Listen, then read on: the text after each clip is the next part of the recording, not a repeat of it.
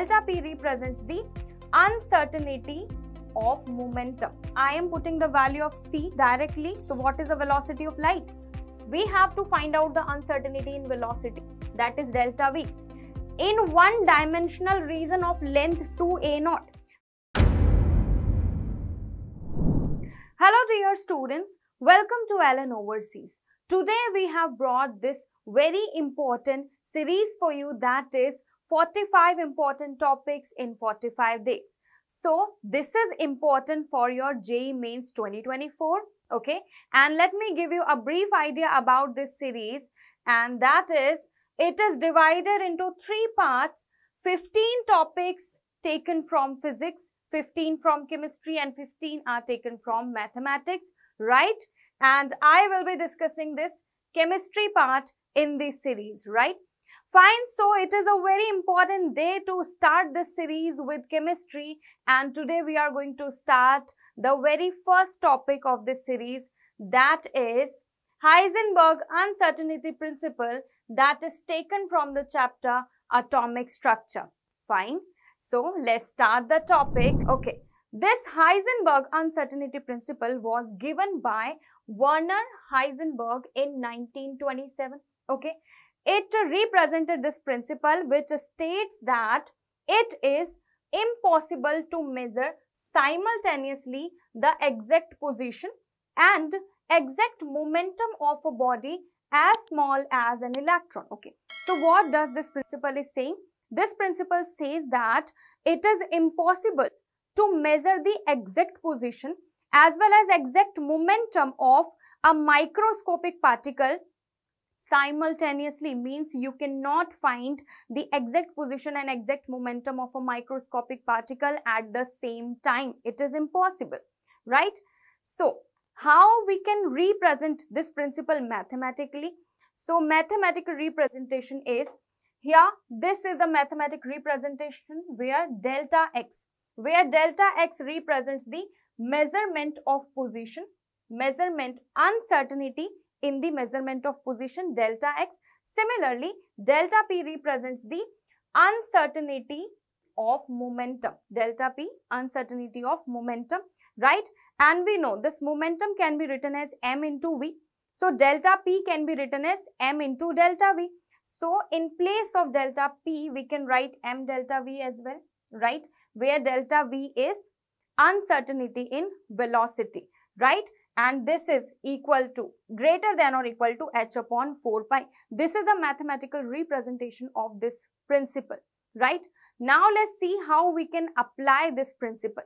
So first of all, we are going to see this question. So this question is, a proton is accelerated to 1/10 of the velocity of light. Okay, so what is the velocity of this proton? The velocity of the proton is 1/10 of the velocity of light. So if I am saying that velocity of light is c, then velocity of proton will be v, or we can say velocity of light is c. So c by 10, right? So velocity of proton is c by 10. Okay. Now, if a velocity can be measured with a precision of plus minus 1%, so the precision in the measurement of velocity is only plus minus 1%, right? So using this information, we can find out the uncertainty in the measurement of velocity. This is the velocity of proton. So we are going to take the 1% of that. That will give us the value of uncertainty in the measurement of velocity, that is delta v, right? And what must be the minimum uncertainty in position? So we have to find out the value of delta x in meter, okay, delta x in meter, fine. And here one more information is given, h upon 4 pi is 5.2 into 10 raised to the power minus 35, right? So now let's start solving it. What formula we have to use? Delta x dot delta p greater than equal to h upon 4 pi. This is the basic formula, but here uncertainty in velocity is given. So we have to write this formula, delta x dot m delta v greater than or equal to h upon 4 pi, right? Okay, now I have to find out the delta x value. So we can write this equation as delta x greater than equal to h upon 4 pi, okay, into, here we have m into delta v, m into delta v, right? This is the equation. Now, first of all, we have to find out the value of delta v. Then we will put that value here in this formula. So, let's say this is equation 1, okay. And we have to find out the delta v value. So, delta v will be velocity of proton. So, it is c by 10. So, I am putting the value of c directly. So, what is the velocity of light? 3 into 10 raised to the power 8 meter per second divided by 10. This is the velocity of proton, but the precision of the velocity is only 1%. So, into 1 by 100, into 1 by 100, right? So, after solving this, what we are going to get? We are going to get 3 into 10 raised to the power 5 meter per second, right? So, we have got the value of delta V. Let's say this is equation 2. So, we can put the value from the equation 2, value of delta V from the equation 2 in the equation 1 to find out the answer. So, let's see. We have this equation delta x greater than or equal to. Now, h upon 4 pi, in place of h upon 4 pi, we can put the value which is given in the question 5.2 into 10 raised to the power minus 35. This is the value of h upon 4 pi. And after that, we have m into delta v. So, m is what? Mass of proton. So, mass of proton is 1.67 into 10 raised to the power minus 27 kilogram, right? Into velocity delta v. Delta v value is 3 into 10 raised to the power 5 meter per second, right? And now we just have to solve this, and after solving this, we are going to get the answer, that is 1.05 into 10 raised to the power minus 13 meter. In meter, you are going to get this value of uncertainty in the position, okay? So, this will be your answer. So, you can see these questions are quite simple. Directly formula based questions, you have to just put the values in the formula and you can calculate it. So, these are quite easy.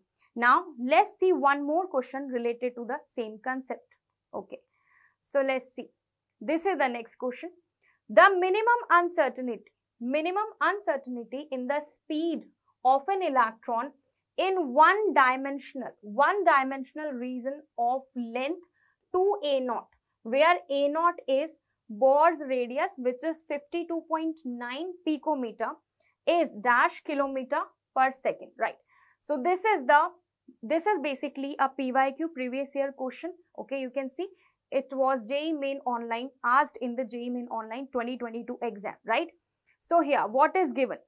Minimum uncertainty in the speed of an electron in one-dimensional region.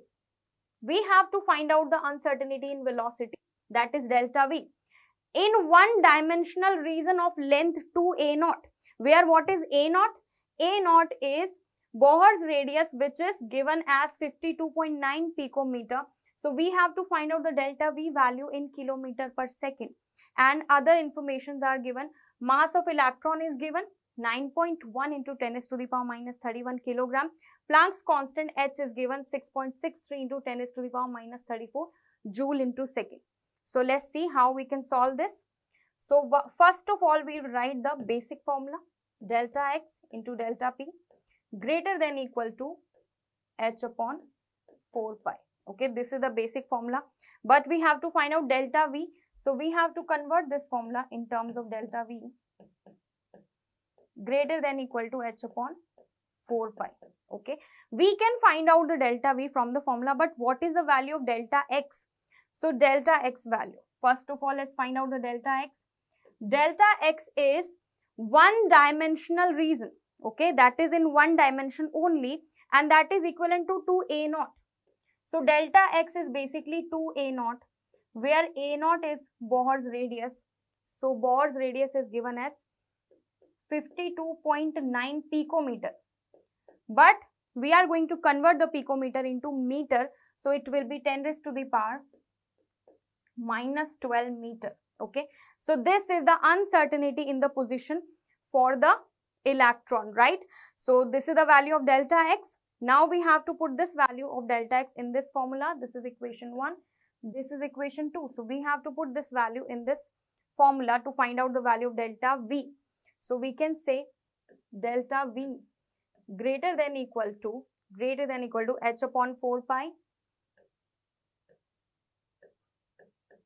into m into delta x, right?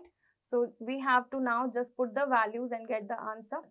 So value of h is 6.63 into 10 raised to the power minus 34 joule into second.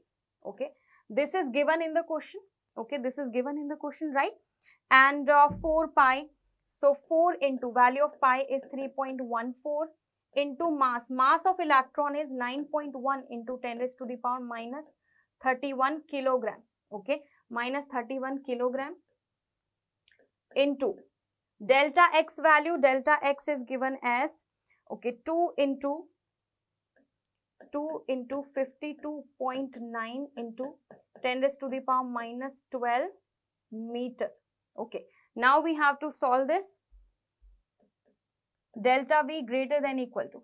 After solving this whole values, you are going to get approximately 5.48 into 10 raised to the power 5, but the value will be in meter per second. The answer will be in meter per second. But here you can see that we have to find out the answer in kilometer per second. So we can convert it, right? So to convert it into kilometer, we have to divide this value by 1000. So 5.48 into 10 raised to the power 5 divided by 1000. So now you will get the answer 5.48 into 10 raised to the power 2 kilometer per second. And after multiplying this, you will get 548. So this 548 kilometer per second, this will be the correct answer of this question. Okay, so this is how you can apply this concept very easily and solve the questions easily, right? So that's it from my side on this topic. We'll be continuing this series, so don't forget to watch the complete playlist.